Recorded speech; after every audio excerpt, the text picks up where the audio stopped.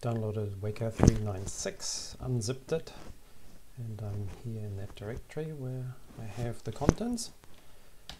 First thing I do, I'm going to open a command prompt.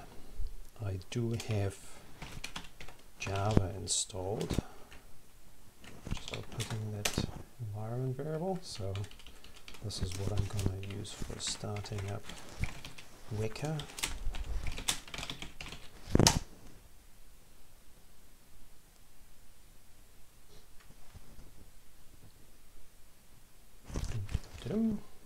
Cool. Open the Explorer. We'll open dataset that comes with Weka. That is the segment challenge. Go on the Classify tab. Choose the J48 tree.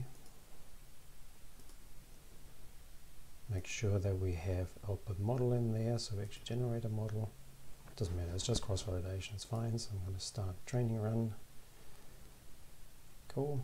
I'm going to save the model by right-clicking here in the result history and save model. I'm going to save that actually in my documents. J48 model. Can have a confirmation here. Yep, we have a model here. And I'll remove this now, this result buffer. Just changing to a random other classifier to see where that's actually loading properly.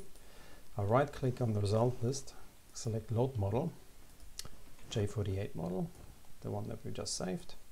Cool.